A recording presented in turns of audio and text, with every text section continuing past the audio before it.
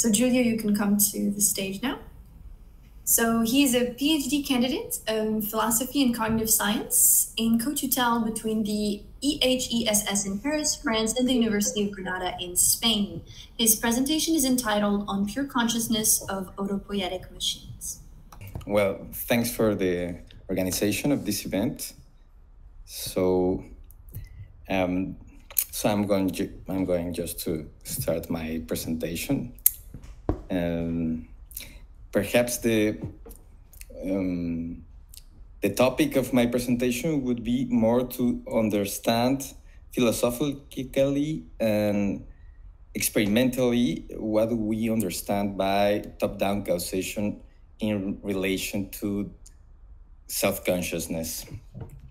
So for this purpose, the presentation is divided in 5 sections. So first I'm going to talk about what is the objective of this research and a working concept of abstraction. The second section is about the evidence and what do we understand by immediate contact to reality through mental representations and actions. So, and the third section is about the concept of autopoietic machine and what is to be a cause of the self. So the fourth section is about a description of what is pure consciousness and the different levels of analysis that I'm going to develop, and finally the experiments. So this research project will experiment with the simplest form of conscious experience of which humans are capable of, or minimal phenomenal experience. Firstly, to prove its empirical existence. Secondly, to disentangle its core causal factors. And thirdly, to attest its content properties, deleting and maximizing the unit of identification. The unit of identification is the phenomenal space to which we direct our notion of the self and other selves. So, and deleting and maximizing the unit of identification are the 2 channels for analyzing empirically the MPE within the model of a sonic reticular activation system, minimal phenomenal selfhood, and minimal phenomenal experience, which are mainly the thresholds of electrical frequencies of the brain during the analyzed states, their correlations and simulations and subjective reports. The hypothesis is that pure consciousness as the source of epistemic self-causation can be physiologically isolated in non-dual forms of awareness, such as lucid dreamless sleep.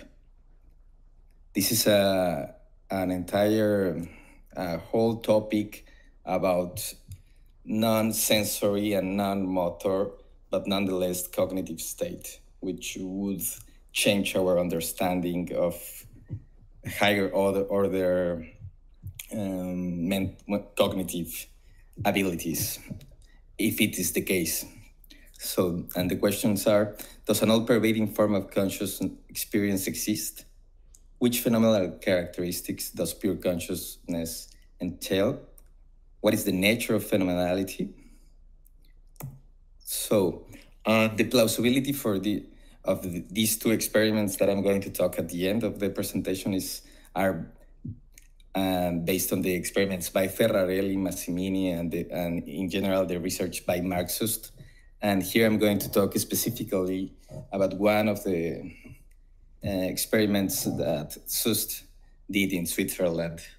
And it's about learning while in deep sleep, which is supposed to be an state well, I'm going to talk about in a bit, but it's supposed to be a non-sensory and non-motor state, which is an interesting case of an exception of learning without such inputs. So, and the description of this experiment, I'm going just to read it. So, learning while asleep is a dream of mankind, but it's often deemed impossible because sleep lacks the conscious awareness and neurochemical milieu thought to be necessary for learning. Current evidence for sleep learning in humans is inconclusive.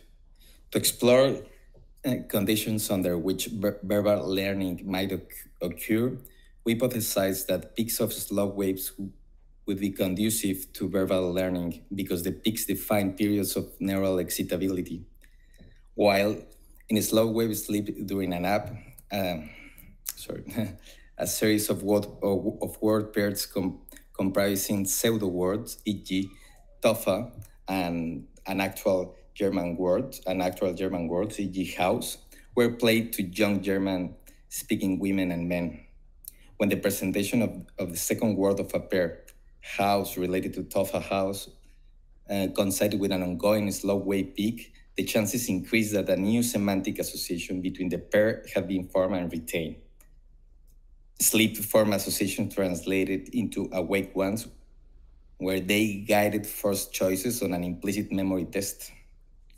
So reactivations of a sleep-form association were mirrored by brain activation increases measured with fMRI in cortical language areas and the hippocampus, a brain structure critical for relational binding.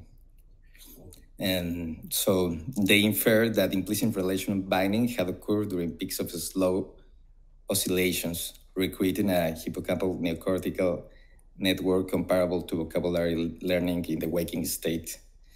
This is really interesting because, for instance, in the case of Ferrarelli and Massimini, these other experiments, they found that experienced meditators, while being in deep sleep, they analyzed their brain waves and they found gamma oscillations during deep sleep of these meditators, which are supposed to be the markers of cognitive abilities.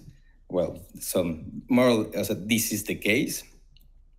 So now I'm going just to briefly describe this working concept of abstraction, which is based on two different influences. On the one hand is the allocentric and egocentric maps of experience and realized by, research by Georgi Bousaki, which is based mainly the more perspective of an object or landscape or situation we have, the more abstract it turns. That's on the one hand. On the other hand is maybe the most spread concept and it's the inference of general rules with few parameters that has been used, for instance, by Francois Collet. So, and now the second section of the presentation.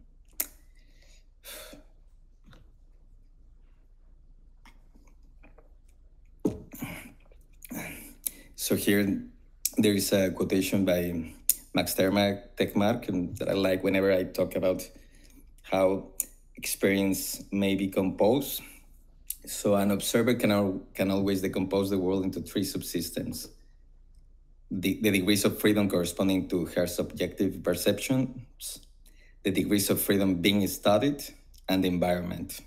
So, and here in this chart, I divided into more or less to clarify the purpose of the experiment is there is this monadic self-causality, there is a net of interactions, and there is witness consciousness, which is a synonym of the concept of pure consciousness.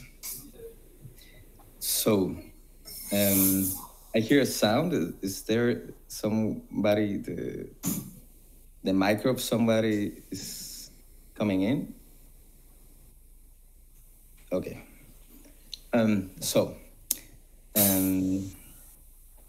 It's still there, but no, anyways.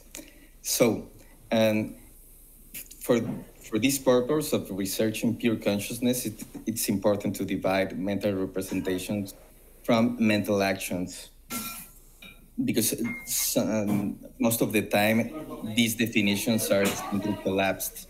So, first we have the phenomenal self-model that has phenomenal contents, and some systems have intentional contents in regard to those phenomenal contents. And for this, we also it has been described the phenomenal model of intentional relation and the epistemic agent model.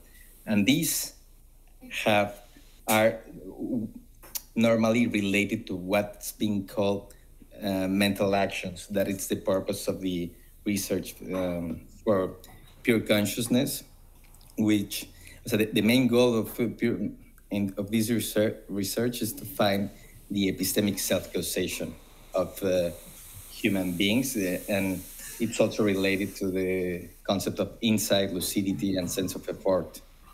And these are divided between mental autonomy and rational autonomy. So in the case of mental autonomy, we have first order mental action, which is divided in two. So it's attentional agency, it's the ability to control one's focus of attention, and cognitive agency, so the ability to control goal, task, deliberate thought. On the other hand, we have the rational autonomy, which is second order mental actions. So it's better control, it's imposing of rules on one's mental behavior and symbolic reasoning process. So it's global input-output function to maximize a specific fitness criterion. So mental actions shape as a representation of ongoing attentional agency and the ability to act as an epistemic agent, which is important for the sense of embodiment. The representation of these abilities suffices to appearance of the first-person perspective. This, the best example to divide between mental representations and mental actions is the distinction between mindfulness and mind wandering. We can have mental representations in mind wandering, but we cannot have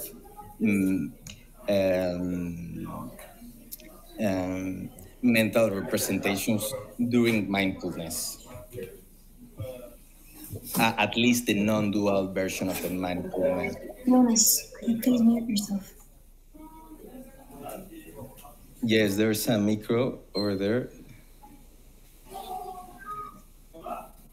Okay.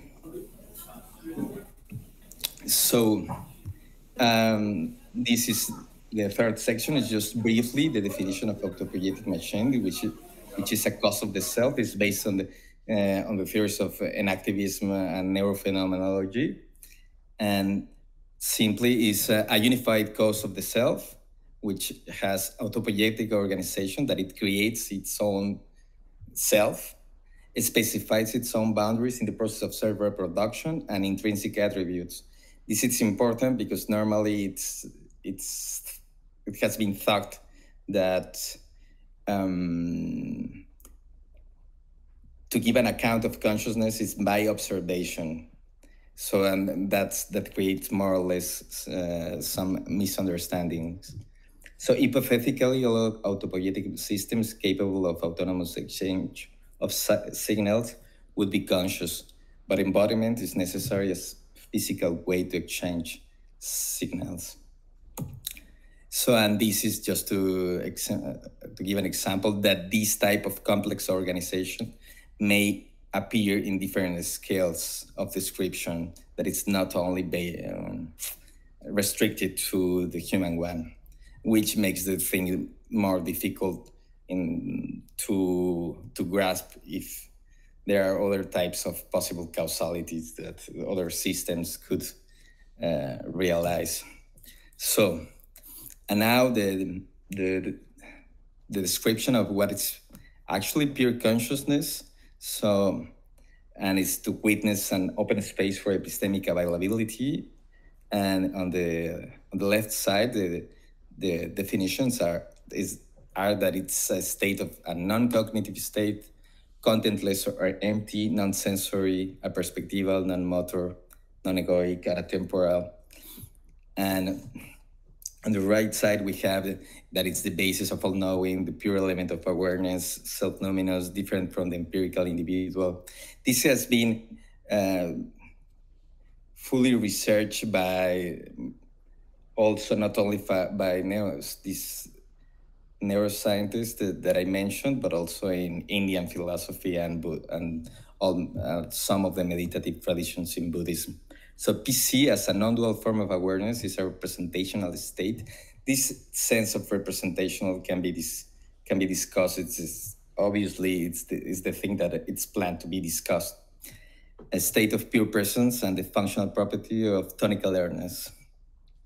So this I more or less already mentioned. That some of the methodologies that we are using is the Jerks-Dodson law and the ascending reticular activation system to analyze the levels of arousal.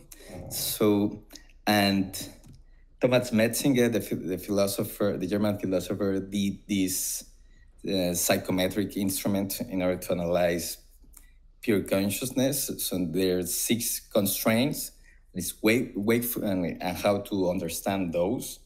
So it's wakefulness and the phenomenal quality of tonic alertness, low complexity of reportable content, and absence of high-level symbolic mental content, but also perceptual, sensory-motor of emotional content.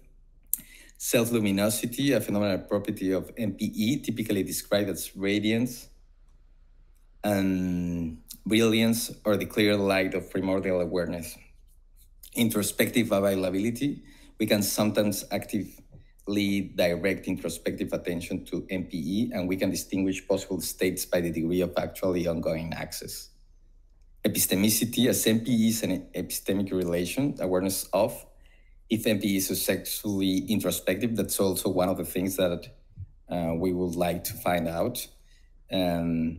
Then we would predict a distinct phenomenal character of epistemicity or subjective confidence. Transparency, opacity, like all other phenomenal representations, MPE can vary along a spectrum of opacity and transparency. It can be experienced as representation or not.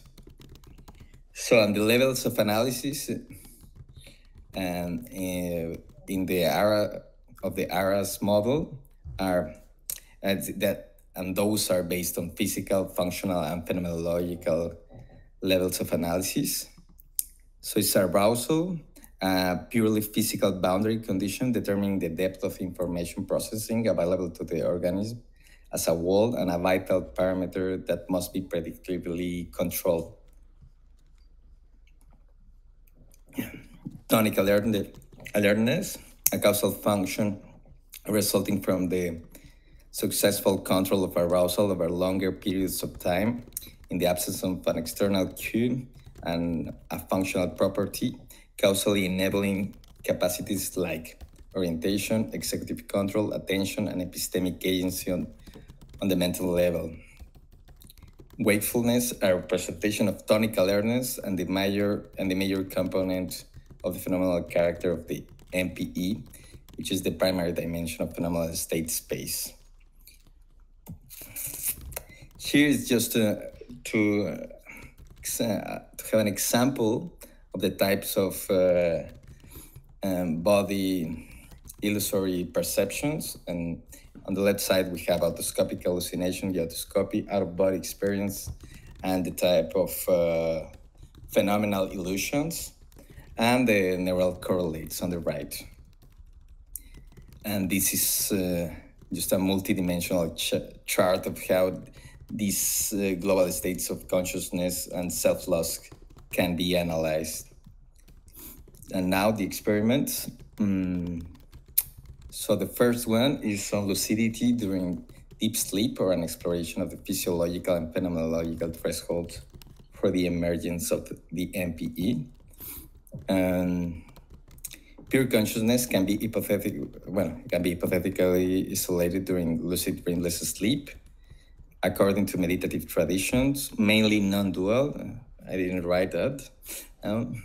PC is reachable through trained meditation to witness pure presence without phenomenal boundaries. And the question is whether it's possible to have cognitive access to that state, access consciousness, and prove it under a third-person perspective, or to depict empirically what it's like to be in lucid deep sleep, which is phenomenal consciousness. Thus, consciousness-dependent observation, which is also part of the whole thing between observation and intrinsic attributes. Thus, lucid dreamless sleep require large-scale gamma activity, which is also one of the outcomes of Ferrarelli's research. So the description of the experiment.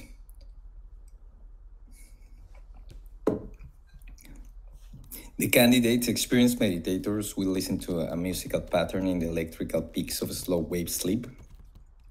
This pattern will be composed based on their correlation to neural markers of high cognitive processes as gamma oscillations.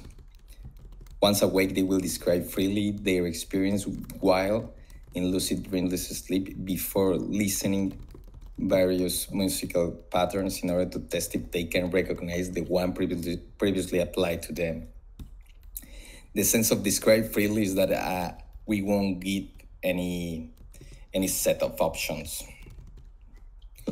So good experienced meditators recognize the musical patterns that they attended when being in slow wave sleep once awake.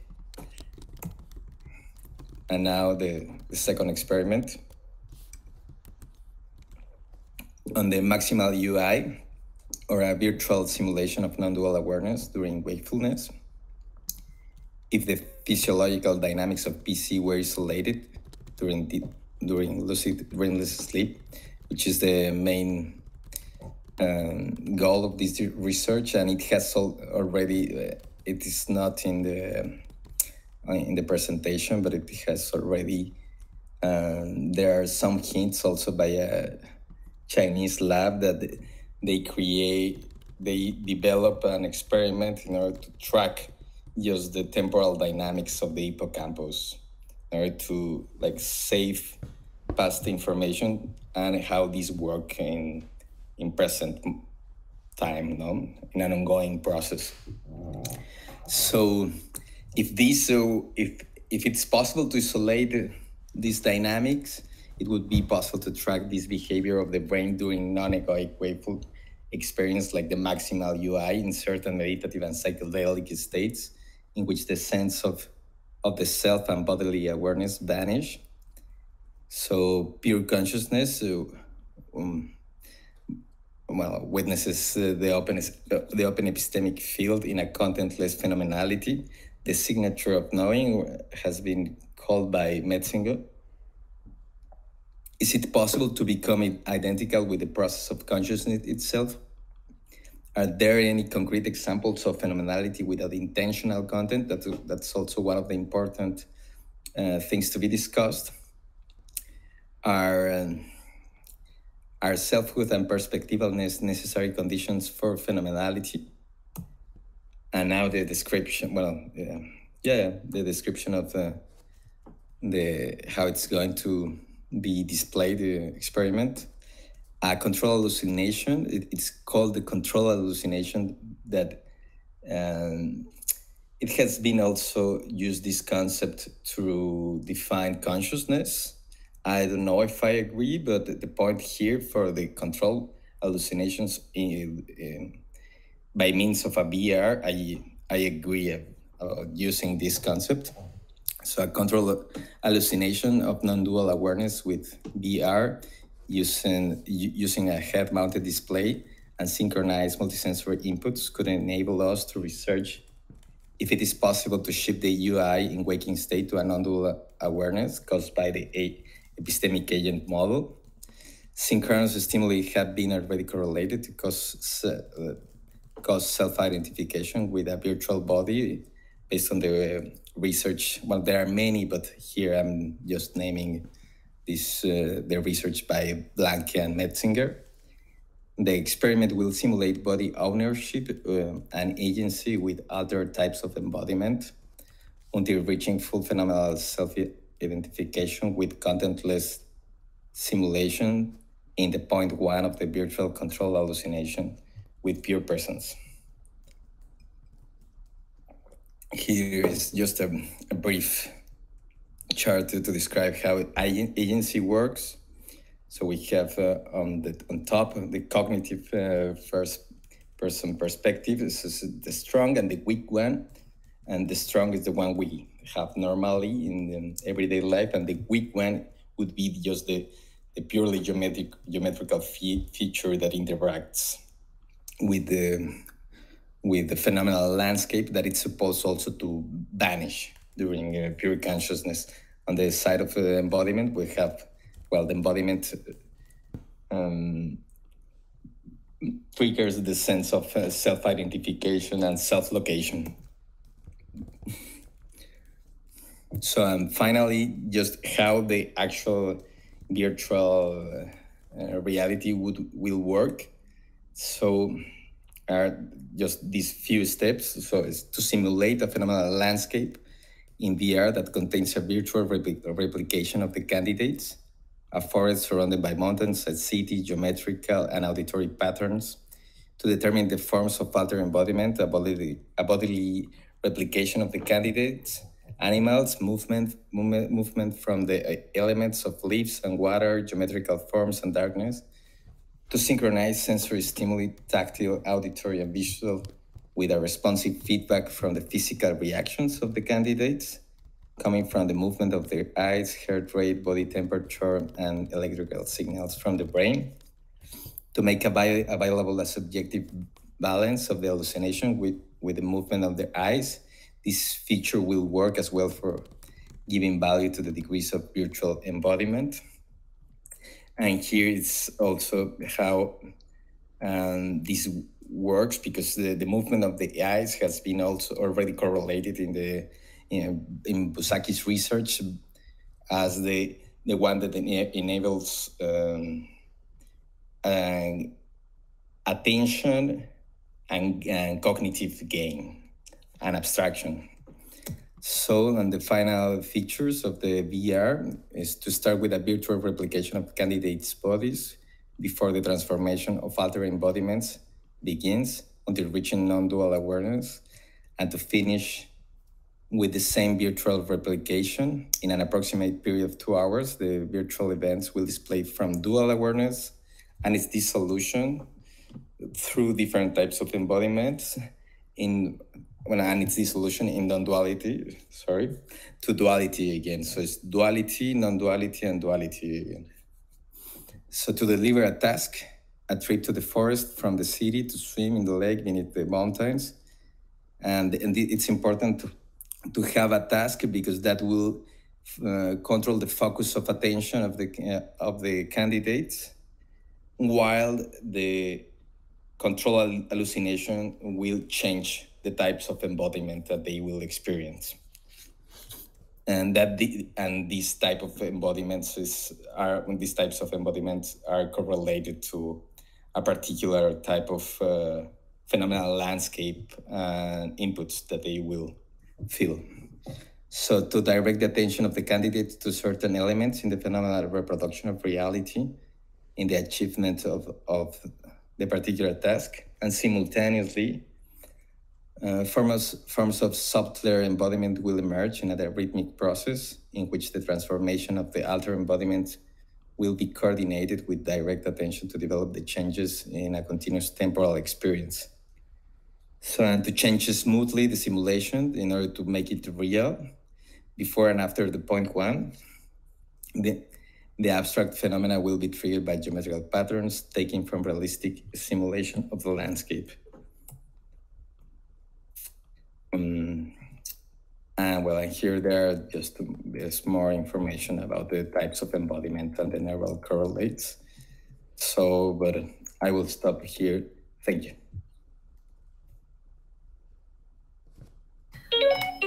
Okay, thank you, Julio. If anyone has any questions, you can now move to the Q&A section on the right and ask your questions to Julio.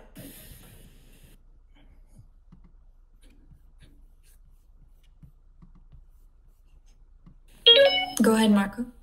Thanks. Hi, thank you for the talk. That was interesting. Oh, wait. Can you hear me? Yes. Yes. Oh, okay, sorry. Yeah, that was interesting. Thank you. I gotta say it was a bit complicated to fully track. So if I could just ask some clarificatory questions. So there was one experiment where it was like participant is in dreamless lucid sleep. And you played some sounds and you what was it? You played some musical patterns or latched onto the slow wave peaks and then asked if they later would recall them, right? Yes, and can you listen to me? Yeah. Okay. Yes, and then tracking the physiological dynamics. Okay, and so are what was the already purpose? Yes. So what was exactly the purpose, or the main question behind the experiments? And in relation to disentangle what it's called mental action, and it's the ability, which are theoretically the neural marker, well, the phenomena and neural markers of epistemic self-causation. What makes you be whatever, whenever you are in a cognitive state, you have to cause, also, whatever we think agency is that we can create autonomously so we can trigger our own cognitive states. That it does not depend only on the dynamics with the surroundings. And is that we can cause ourselves cognitive states. That's what we are trying to disentangle. But I'm a bit confused because so first of all, how does that experiment involve agency? Because I thought that minimal phenomenal experience would be without agency, and I'm not sure how. Could you explain how the musical pattern recall would connect to this notion of agency and mental action? Okay, the first one, yeah, that's a whole point, obviously. Because in a phenomenal sense, in a subjective sense, there's no subject. There's obviously, but in a ontological sense, you are still there. Yeah, but Do you understand? But I'm confused. Like, are you assuming in that experiment that you won't see agency? But again, how does that relate to the recall of the musical patterns? How it's related? In the sense, in the first experiment that I showed at the beginning, it was possible to correlate the sounds in the peaks of the slow waves with a tendency to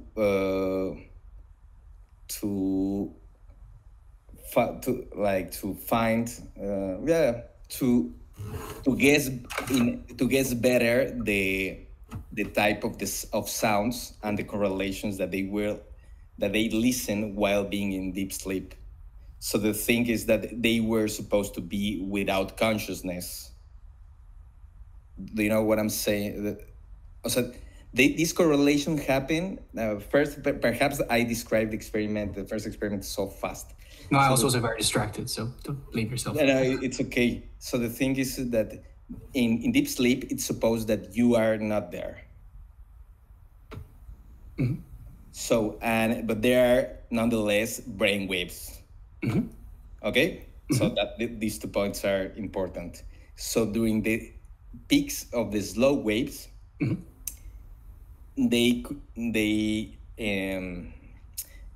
they put some sounds correlate, like you as experimenter, right? Like you do that by design. So you're measuring the slow wave peaks and you're making sure that musical patterns are correlated with that, right? But before it has to be correlated with a type of musical sound that it's also correlated to cognitive. Not every sound is correlated to cognitive work. But again, so I'm very sorry. I'm not sure if I'm misunderstanding something. Someone please jump in and chat or whatever. But again, so how does then mental action fit into this? And I'll be honest, I'm still kind of confused about what you're actually doing by designing an experiment with the musical patterns and the slow sleep. Like, anyways, yeah. Maybe the thing is that normally while doing experiments, they have a complex set. And within this set, they have the thing that they want to analyze. In this type of methodology that we are using, is we take everything away, and then through the minimal dynamics that can be analyzed, is that we are guessing the type of neural markers that this has. Wait, but how are you guessing the type of neural markers of Well, first of all, neural markers. Which are the type of neural markers are arousal and the peaks of the slow waves and gamma oscillations. They are particular markers. This is not to be confused. And there's also a particular type of response. Oh wait, so maybe I'm misunderstanding. So you're doing musical patterns, and you're asking the participant beforehand to somehow, through mental action, dream sleep, to change their slow wave patterns so that they map onto the musical patterns? Some of them, no. They listen to that, and afterwards we ask that. But we have always we have a control group, ones that were correlated with the peaks of the slow waves, and the other ones that were not correlated. Mm-hmm. And people with meditative and without meditative experience, because it's supposed that people with meditative experience tend to be aware during deep sleep. And it also has been analyzed in the experiments that I showed at the beginning, that people with a meditative experience show in the EEG type of gamma oscillations, mm-hmm. which are not typical of deep sleep. No. So such type of neural markers is the things that we are trying to capture. So it's not only the type of brain waves, it's also the temporal dynamics that these have. It correlated with the type of bodily reactions in general, because it's also important, the movement of the eyes and the breath. So there are many other things in relation to this. So here I just described the output of the experiment. I didn't describe how every single stream of the experiment is going to be created. So you are right that there are many pieces that. So first, which is to be correlated. So what type of sounds are correlated with with a cognitive state? So that's also part of the questions. But then the second thing was yes. How was this supposed to investigate mental action? Because in its pure form, a mental action is whatever enables you to show, to have a sense of effort. So sense of a what? Sense of effort, lucidity, insight. Whenever you say, this is that, you are trying to solve a mathematical problem, or whatever you are doing, there is this sense of effort that enables you to be aware of such cognitive dynamics. It's mm-hmm. not purely the cognitive. So with this, we are not trying to tackle the object of cognitive dynamics, but the awareness of such cognitive dynamics. I don't know if you get that point. Yeah, I'm just still confused how mental action plays. How is mental action investigated with that experimental setup?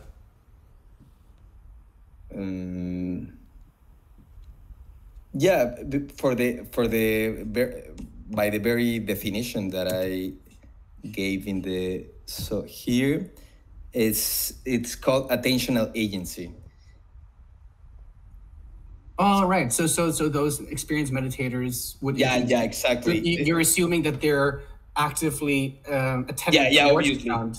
Yeah. I assume that they are on purpose being. And the correlation with the musical patterns would be a marker of exactly that. Yes. Okay, but good. No, thanks. It's good also these questions, because it allow me the possibility, give me the chance to describe in a more fine grain. Great, then I don't feel bad about asking the question. And I feel better that I. then if no one else still has the questions, then one other thing is just to point out. I'm not sure if you've considered this, but there might be a bit of a methodological issue then. Like, is it possible that you get the entrainments of slow wave sleep still to the musical signals? Could you repeat again? Like, even when you're not conscious, the brain still has the ability to entrain to external stimuli or external patterns. Yes. No. That's why there's the smell and there's the sound. Yeah, of course. That's why I designed the experiment based on sound, for instance, because that's a kind of survival tool that evolution gave us in order to, even while asleep, we can wake up. There's a possibility that even then you would get this entrainment effect even for the non-practitioners, regardless of whether they have the dreamless lucidity. Maybe you could tweak it a little bit, where you could have a trained, conditioned response for the awareness of a particular musical pattern, instead of simply the entrainment. Because I'm not sure if you can disentangle the entrainment as a consequence of the consciousness or phenomenology versus normal entrainments. So maybe if you just add one small thing, you could increase the contrast that you would hope to find between the trained meditators' entrainments and the non-trained meditators' entrainments. And which would be? I mean, it's just one suggestion. You could, just train literally in waking state, just train them to have an associated response to those musical patterns. For example, maybe you do the opposite or something, like you try to increase their awareness in the spaces between the notes, something like that. Something that wouldn't happen if you would have no consciousness. Yeah, to emphasize, that would be, I was thinking already to do some kind of thing like that with a third group, because I would like that some of them come without knowing any, also without. Exactly. That's a good point. So, thank you, Marco and Julio. We're going to thank you for your wonderful talk, and thank you, Marco, for raising all these questions. We're going to take a 5-minute break. So go ahead and have coffee.